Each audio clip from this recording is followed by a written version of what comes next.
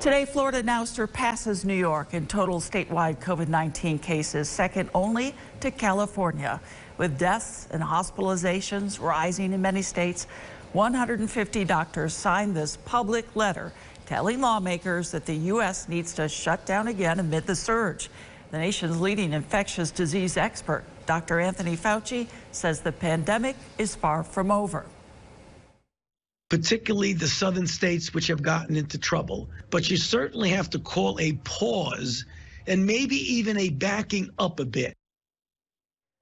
The CDC is making a push to get kids back to school, laying out new guidelines for schools across the country that include keeping kids in pods, social distancing, and wearing masks.